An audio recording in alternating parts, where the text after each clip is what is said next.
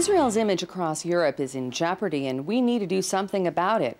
Well, that's the message from participants of a year-long seminar for Jewish activists designed to inspire and to equip them with techniques to better explain Israel's position around the world.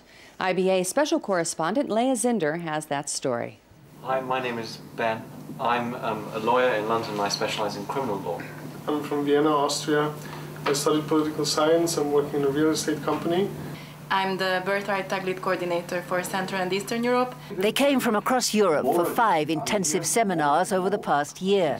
Their goal, to acquire the tools necessary to improve Israel's image, which is under unprecedented attack in some parts of the world. I cannot overestimate how bad it is. The masses of the people are completely against Israel, and they're not interested in the facts.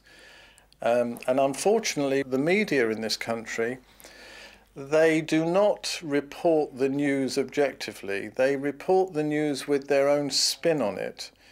And invariably, almost inevitably, it is a bias against Israel. My name is Edith.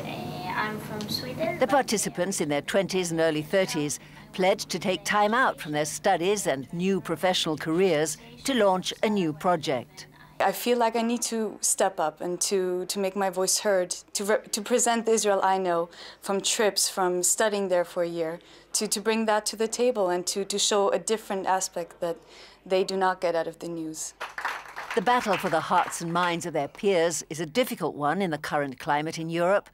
But over the past summer, a new development in Israel has given energy and impetus to these young Israel advocates.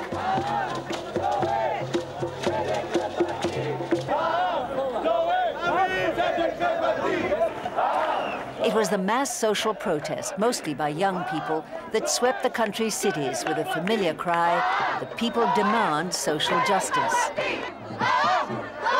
What's happened in the north of Africa was remarkable, but what has happened in Israel, you know, those people crying "Ha'am doresh tzedek chevrati," this is also, I mean, quite astonishing.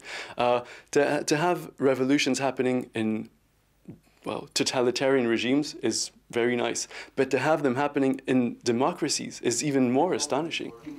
The Israel Connect European Young Leadership Programme concluded with an informal ceremony at the home of Harvey Rose, chairman of the Zionist Federation of Great Britain and Ireland. It was the Zionist Federation, along with the European Jewish Congress, that sponsored the programme. We as activists in this group are spreading our energy and our motivation to other activists.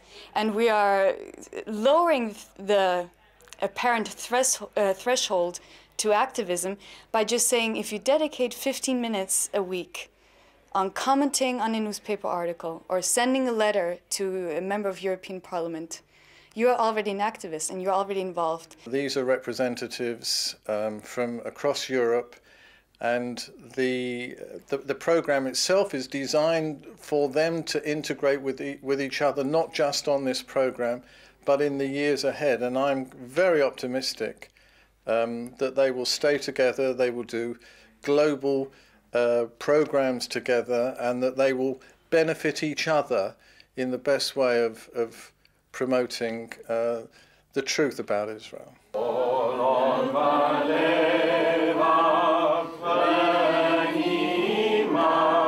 The singing of Hatikva marked the end of the course.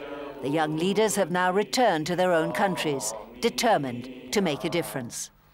Leah Zinder for IBA News, London.